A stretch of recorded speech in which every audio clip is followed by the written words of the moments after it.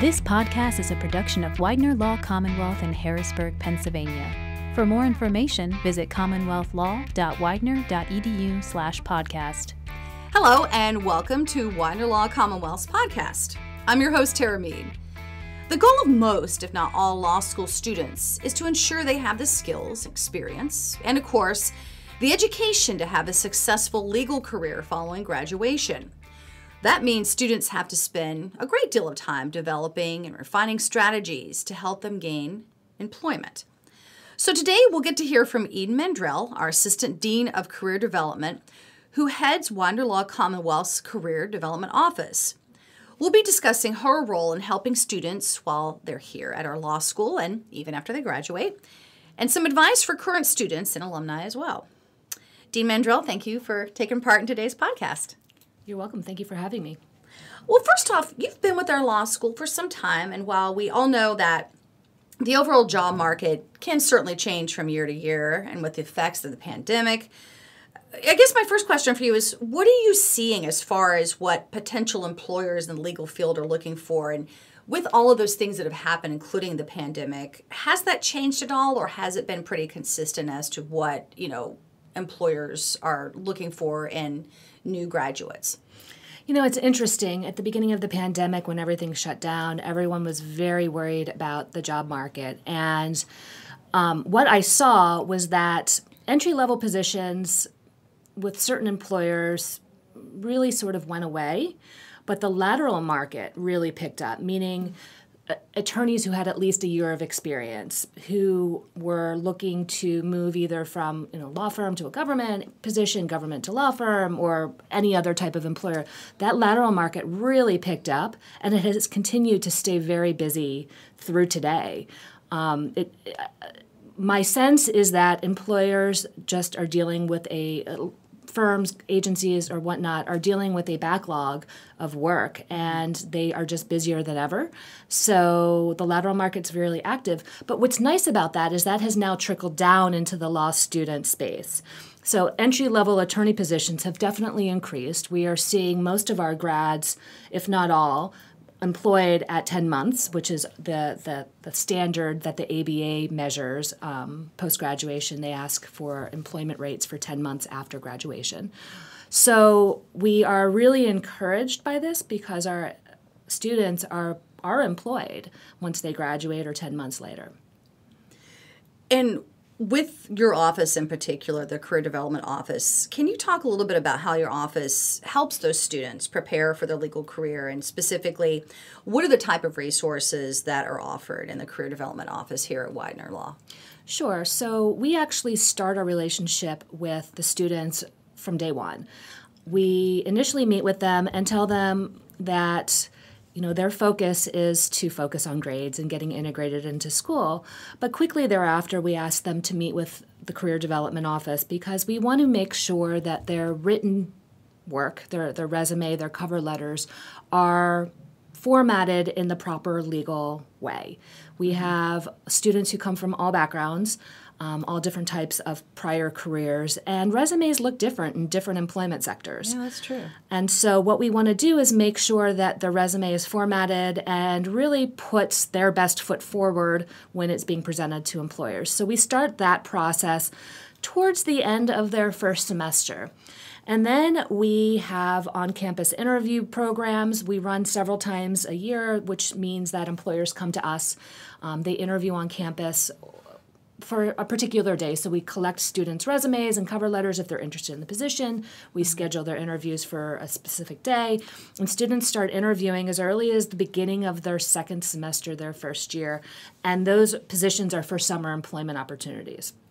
So employers continually interview throughout the semester, so it's not just that OCI program. We continue to counsel students as they finish their first year to prepare them to get ready for summer positions and internships and externships at the beginning of their second year. So starting in the summer between a student's first and second year, we run a large OCI program. And that's... Now, what is OCI? OCI stands for on-campus interviews. Okay. And typically, students will interview in August of the summer before their second year for positions following their second year. So employers tend to interview very early and almost a full year early for positions. So oftentimes a student will get a job in August of the summer before their second year, which will be for the summer after their second year. That's really interesting because you don't see that in a lot of job sectors. That's really interesting that they want to plan that far out. Well, and what's even more interesting is this is sort of the way that the legal market has always worked. And so what happens is employers will hire summer associates the summer before their second year, which means that grades really during your first year are really important. So they'll hire you to be a summer associate the summer after your second year. And the summer associate positions are really a tryout to be a first-year associate post-graduation. So it's really hard to explain when somebody's coming from another sector, when they're coming into law school, that you almost interview for a job 2 years out.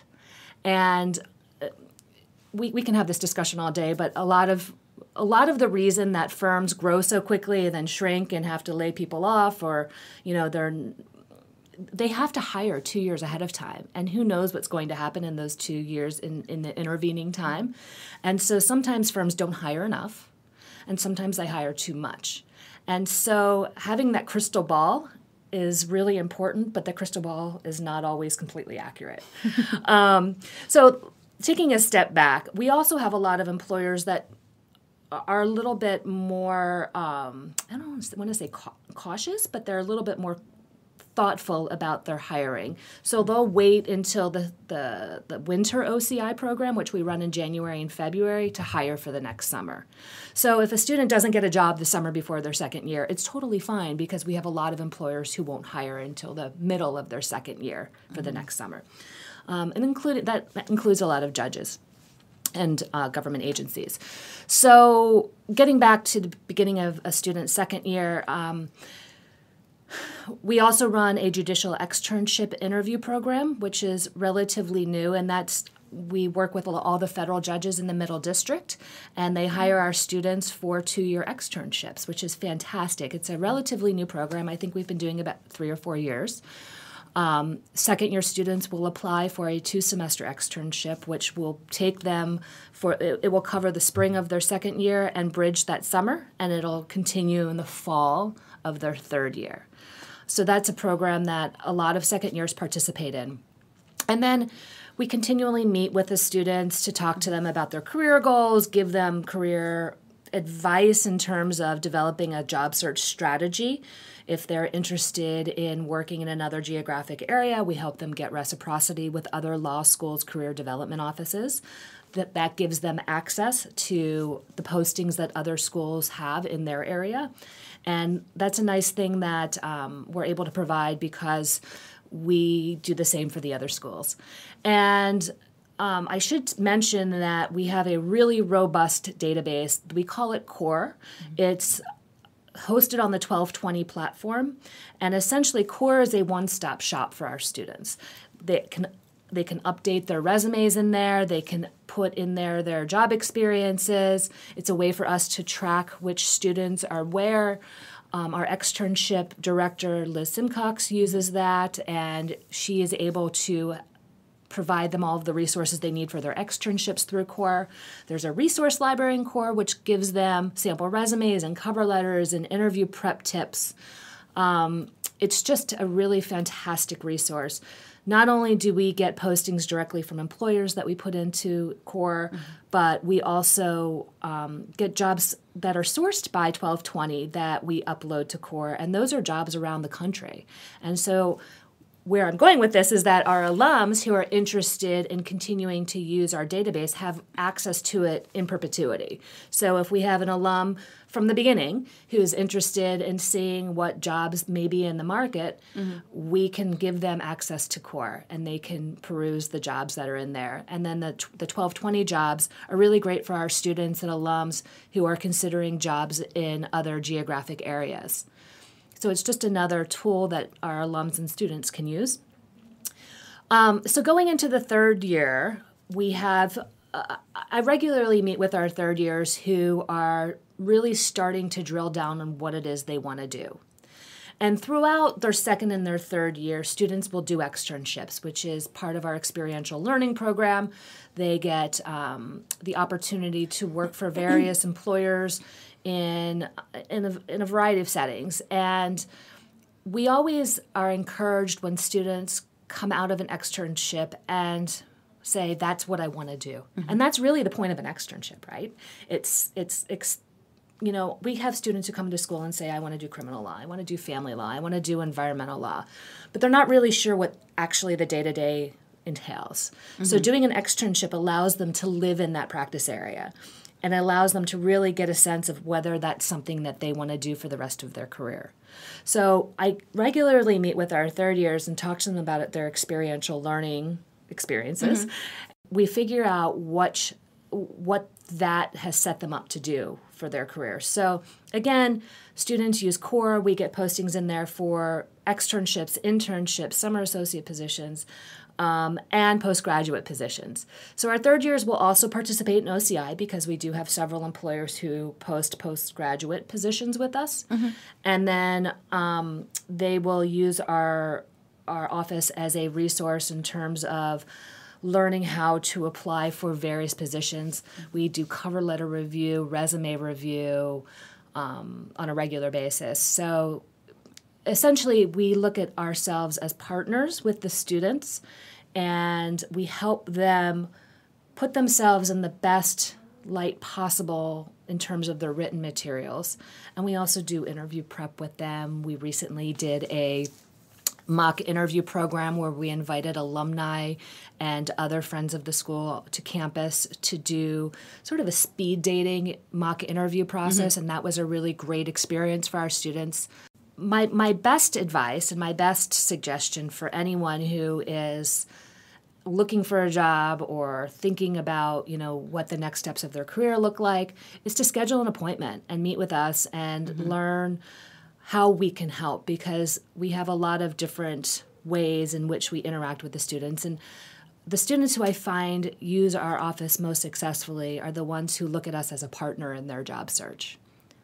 And that totally makes sense. And obviously, there are so many elements of what the Career Development Office utilizes to help students, which is just, I think, is amazing. I wish they'd had something like that when I was going to school. But a lot has changed since then, obviously. So I want to back up a little bit because I know you have an extensive background in the legal field, specifically as a legal search consultant.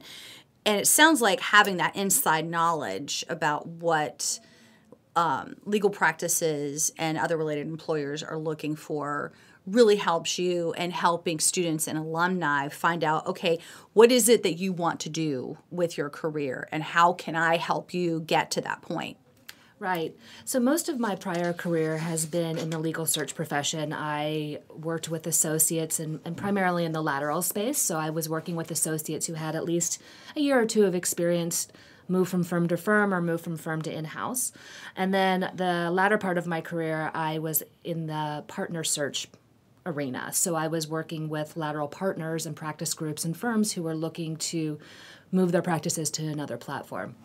And so what I've learned through my career is I've learned a lot about what resumes should look like. I've learned a lot about what cover letters should look like. I learned about how to interview appropriately for the position that you are looking for. I learned a lot of things that can be negotiated, things that can't be negotiated in offers. And I've also, I think part of the thing that has made me successful is I've learned a lot about what makes people tick and what it is they're really looking for. Because at the end of the day, people will say that they're looking for money or they're looking for more opportunity to get hands-on experience, or they're looking for different types of things in order to take their careers to the next level.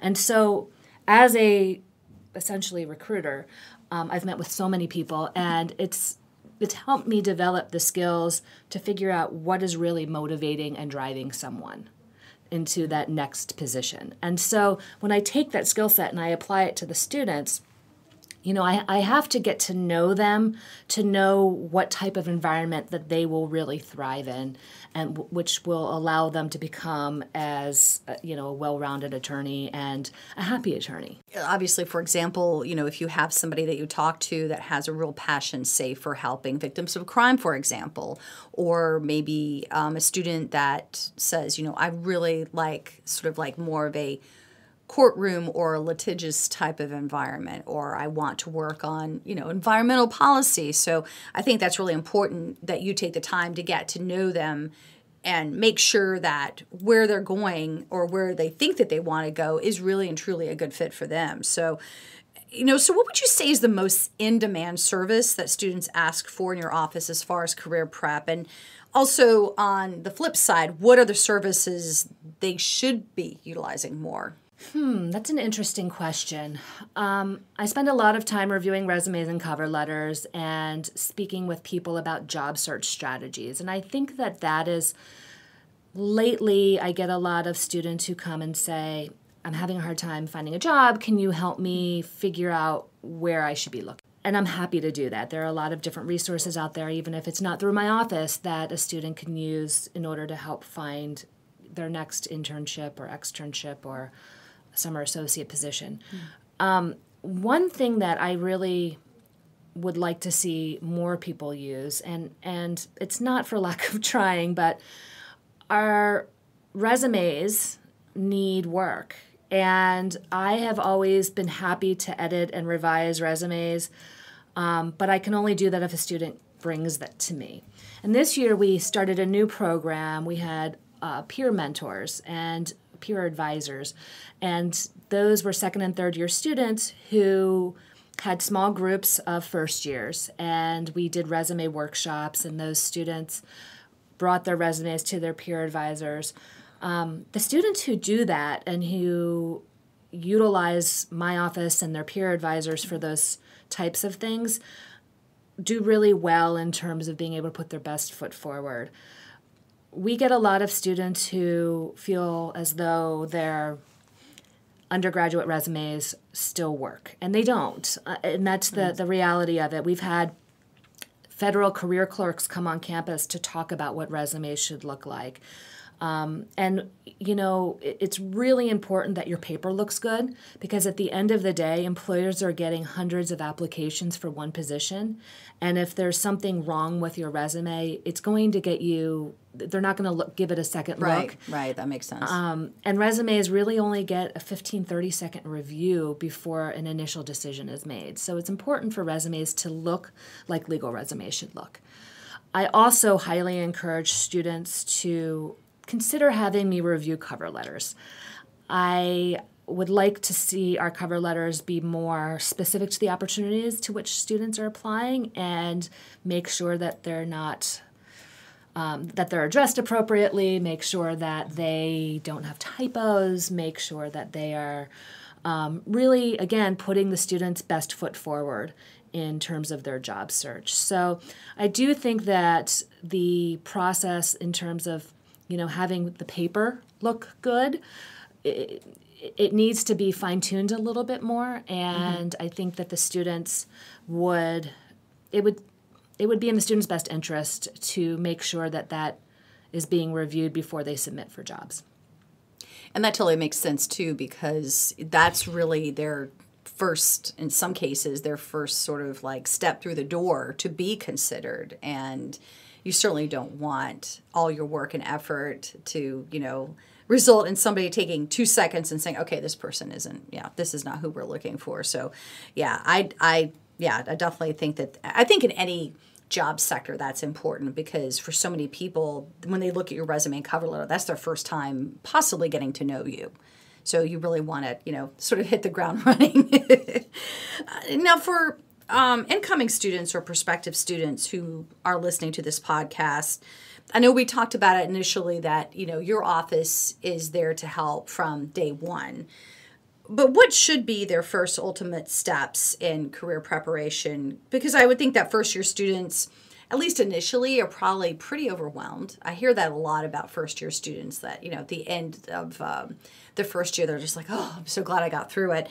maybe they just don't know where to start. And I think your advice would be super helpful in getting them sort of focused on the right path. So what should they be doing from the initial get-go? Sure. So when a student first starts law school, they should not worry about getting a job right away. They really need to focus on school. School is really important. Law school is unlike anything they've ever done before. And so it's important to make sure that you are doing law school right before you start worrying about your legal job. And so that being said, we encourage students to meet with our office starting, I would say, October, November of their first year. And it's really important that they meet with us because we can go over their paperwork, meaning their resume, talk about what a cover letter should look like, talk about their career goals, talk about the different resources my office offers. Mm-hmm. And so it's important to make yourself known to the members of the Career Development Office. And so it's important to have that one-on-one meeting. It's important to, spend an afternoon pulling together your resume. And I do want to say that it's not essential that somebody comes into law school with legal experience. We get so many students who come in and say, I've never worked in a legal job, I've never done anything legal related, I'm at a disadvantage. And that's not necessarily the case. It's really important to figure out how to, again, place yourself in the best possible light. And working with my office will allow a student to really showcase the things and the skills that they have developed through their life, their career, their education, which will make them a good hire for a legal employer. We had a student a few years ago who worked at a grocery store and started working at a grocery store from a young age and had continued to work for a grocery store through law school. And I thought that was a great example of what could go on a resume. It had nothing to do with the law, but it showed that this person had developed really strong interpersonal skills, that this person was loyal, that this person was a hard worker, that they didn't feel like they were setting themselves above everyone else because they were working in a grocery store and they did everything there from replacing the fruit to, filling the bags to taking inventory. So it showed that they were well-rounded and willing to learn new things. And that student eventually went on and has a very successful career now as a law clerk. And so I think that it's really important to figure out how to take the skills and the experience that you've had through your career and put them down on a piece of paper that showcases who you are and why you would be a good hire.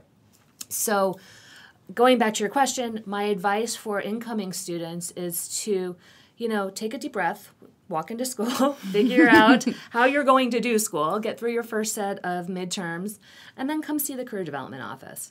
And we can talk to you about how to best go after the goals that you've set for yourself. And I know we talked a little bit about alumni before, but specifically for alumni who may either want to help law students with their employment opportunities, or they might want to look for an additional career opportunity, but may want to kind of do it very discreetly. What's the best way that they can reach your office and connect? So the best way is just to email me or give me a call. Our office is very discreet. I'm always happy to talk with an alum, go over a resume with them, talk to them about what the market looks like, help them with different job search strategies, and provide access to CORE. And your email? Mandrell, with 2 L's, at widener.edu. Wonderful. Well, thank you again, Dean Mandrell, for taking the time to be with us today. And obviously, a lot of really good information, super helpful to share across the board, whether you are a prospective student, whether you are a current student, and even those who are alumni or maybe even partners in the field that may want to connect with you and help with getting students up to speed, job opportunities, and those sorts of things. So if you want more information on how to connect with Dean Mandrell, she did give her email address earlier. You can also go to our website at commonwealthlaw.widener.edu, and in the search option, type career development. And in addition to emailing her, you can also reach her office by calling 717-541-1976. Thank you for listening to this edition of the podcast, and until next time, take care and be safe. Widener University Commonwealth Law School is the Pennsylvania capital's only law school, with 3 specialized centers of legal scholarship through its Law and Government Institute, Environmental Law and Sustainability Center, and Business Advising Program. Widener Law Commonwealth offers an exceptional learning experience that is personal, practical, and professional. Visit commonwealthlaw.widener.edu for more information.